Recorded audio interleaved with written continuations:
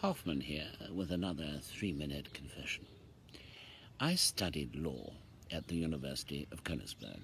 I was forced to study law. My father was a lawyer and his father before, and on my mother's side a lawyer father and grandfather. Me, I'd rather have studied music and art. But my family had this legal obsession. I was put to the law. It was to be my profession. No appeal considered. Case dismissed. While I was at Königsberg, the famous philosopher Immanuel Kant held lectures there. They were very popular and well attended, and he was a respected figure in the time. One day he was musing in the Royal Königsberg Gardens, rather too close to the prize rose bed. The gardener spotted him.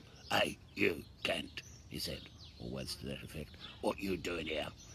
"Ah," replied Kant, "my good man, what a first-rate question.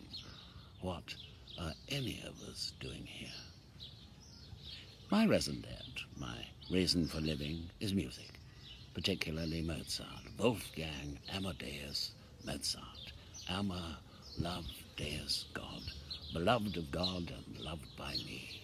Mozart is my hero, and in a way I used him to repay my family for sending me to university, condemning me to a legal life sentence.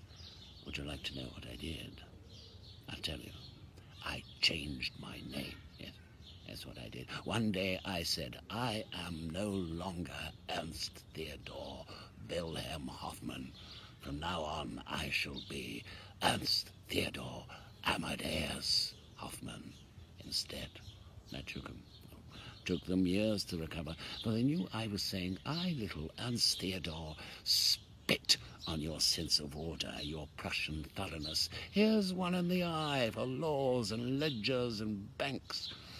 Crime and punishment mentality, worthy middle-class morality, no thanks.